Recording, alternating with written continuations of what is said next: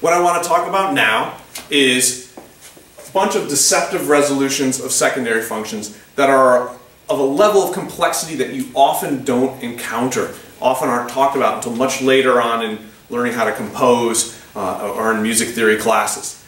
The idea of a deceptive resolution is essentially going somewhere that is unexpected. So this takes that to a whole nother level. If we look at here, we have D major, and I wrote some lead sheet symbols, an E7 over G sharp to a D7 over A. This is an example of a deceptive resolution. Let's analyze it with Roman numerals. E7 is an altered chord, chromatic chord. I look at E, go down a fifth to figure out where it's going to resolve. So E down to A. A is 5 in the key of D, so I know this is of 5. This would be a 5, 6, 5 because it's in first inversion, so a 5, 6, 5 of 5. It then resolves to this D7 over A. D7 is also a chromatic chord. D, I take that root and I go down a fifth to G. That tells me what I'm going to put down here underneath the of part, which would be G would be a 4. With A in the base of a D7, that's a second inversion, so a 5, 4, 3. So 5, 6, 5 of 5, we would expect that to resolve to a 5 chord. But it doesn't. It goes to a 5, 4, 3 of 4. Then the question is, why does that work? How does that work?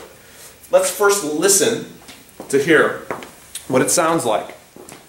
So we have our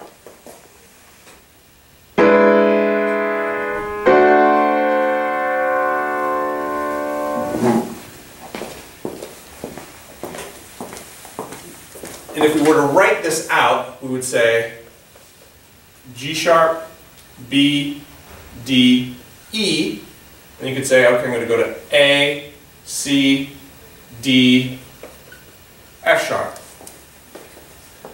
Just if we were to do a very close voicing. What do you notice?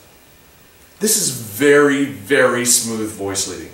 And that is the key to why and how some of these unusual deceptive resolutions work.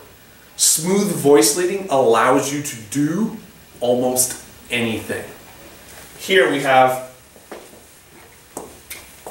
step up, step up, step up, and then here a common tone. Let's take a look at how this compares to another one. Here we have the same chord, we're still in the same key. So we have our 5, 6, 5 of 5. Here though we have a C sharp 7 over G sharp. C sharp is the root of my secondary function. It would resolve to something with an F sharp as its root. F sharp in the key of D major is a 3 chord. So this would be a 5 second inversion because of the G sharp in the bass. 5, 4, 3 of 3. Again, it's a 5, 6, 5 of 5 that doesn't resolve as expected. But let's see how that would look. We take our same chord, G sharp, B, D, E, and we say, well, we're going to keep the G sharp, we're going to keep the B, the D will move down to C sharp, the E will move up to E sharp. So, common tone, down by step, up by step. Smooth voice leading. Let's listen to it.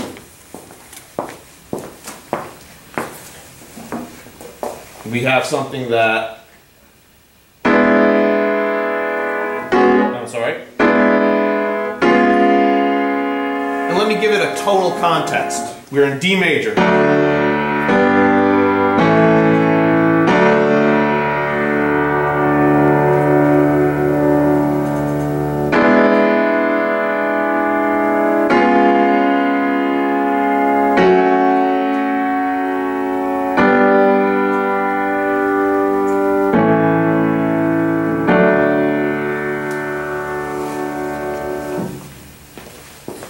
So in that example, I just made up some chords after that. I went to 3, 4, 5, 1 in my key of D major.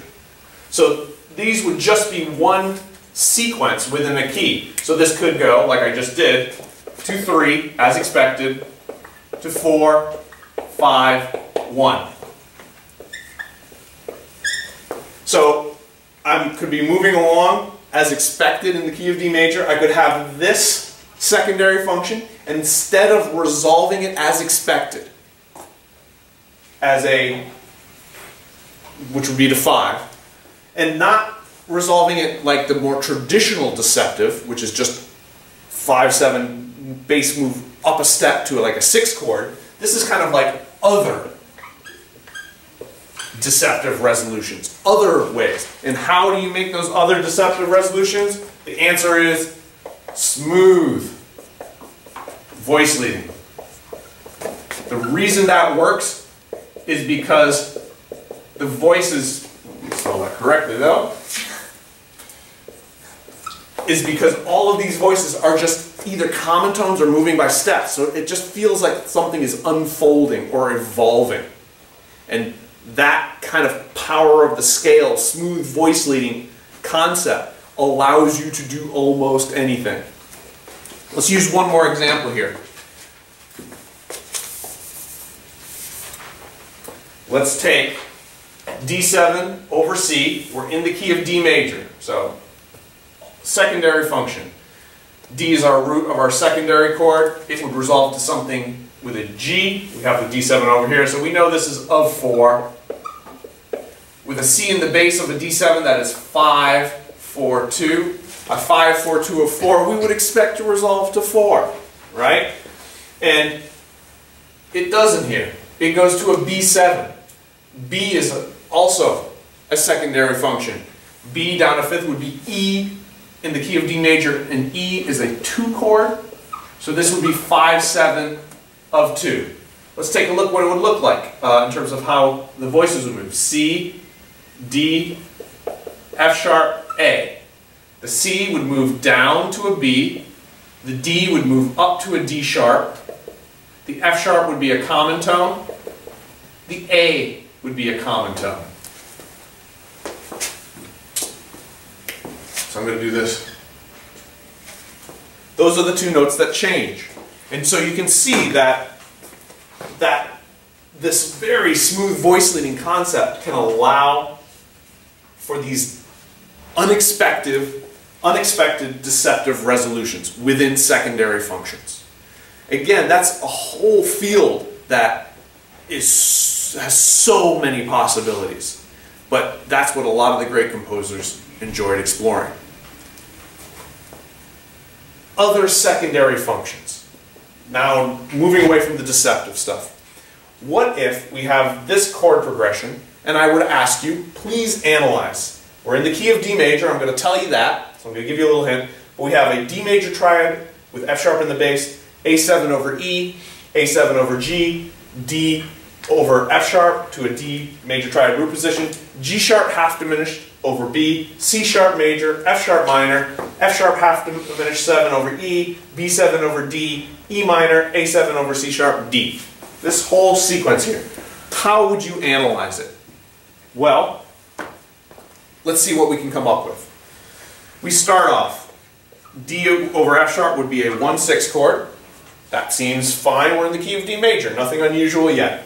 A7 over E, that would be a 5, 4, 3, also quite common, to a 5, 4, 2, that's no problem. We can change inversions of the same chord without having to resolve yet. That's very common, not unusual. So 5, 4, 3, we change our inversion to a 5, 4, 2. That goes to 1/6, which is exactly what we would expect, to a 1 chord. Here we have G sharp half diminished 7 over B. This is our first chord that is not within the key of D major. So if we are analyzing this as secondary functions, well, G sharp half diminished 7,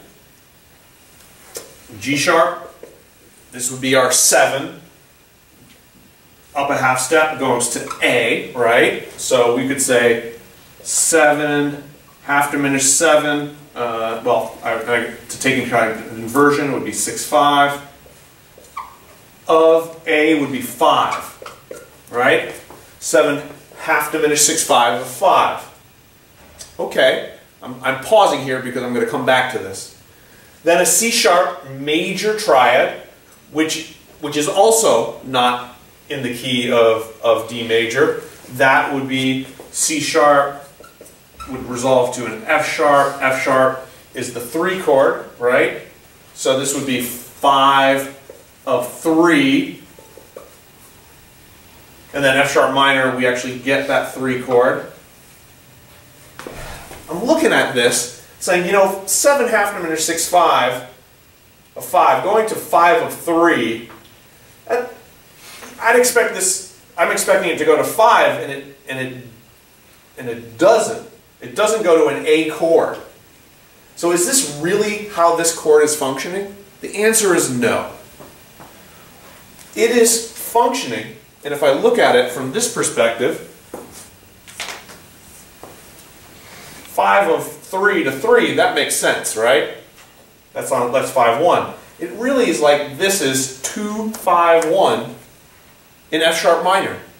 So another way to analyze it that's more insightful would simply be to say 2 half diminished 6/5, 5-1 of 3. This whole 3 chords are secondary functions. So what we have now is a better analysis.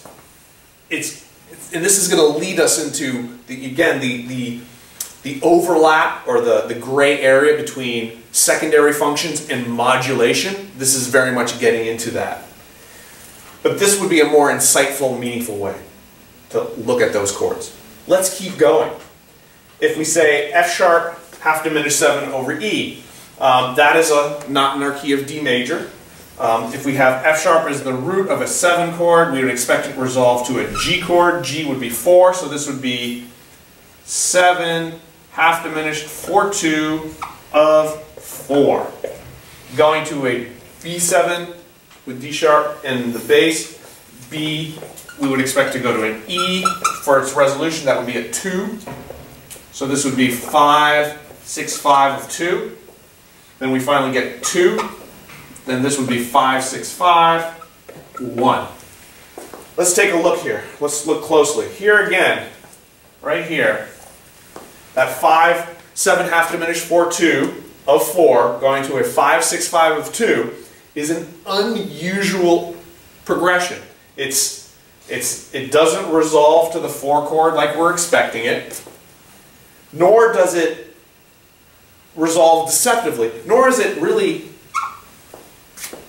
It doesn't resolve deceptively. Major minor 7 chords resolve deceptively. 7 chords almost always resolve to where you would expect them to go. This one doesn't.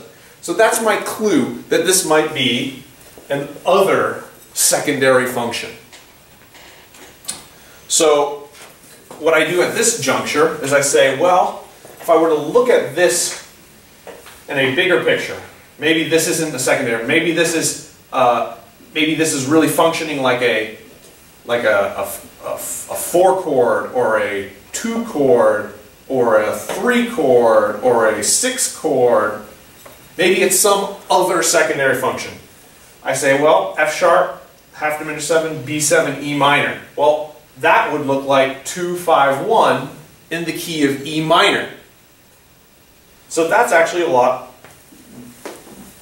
This is what I would go for. I would call this 2 half diminished 4/2 to 5-6-5 to 1 of 2. So just like I did this part here and said this is a secondary function. This is a 2 chord as a secondary function. This is also the same thing. It's the same pattern, but just of a different kind of tonicized home base. Let's hear what that sounds like.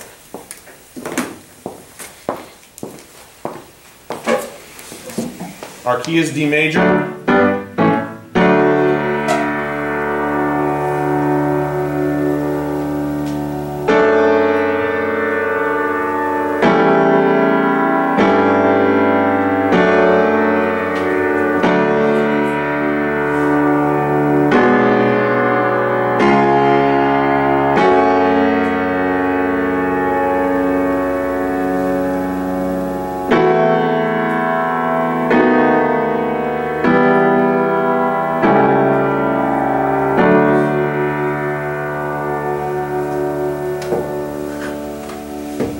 there we go. That's a great sounding chord progression.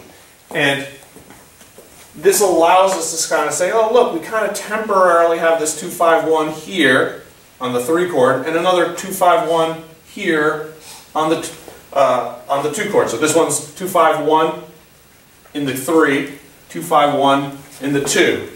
Yet we still pretty much are staying in our key of D major because these are so brief. They're just really just 2 chords, 2 or 3 chords that are not easily analyzed in our home key. We have two chromatic chords and then a diatonic chord that we are tonicizing.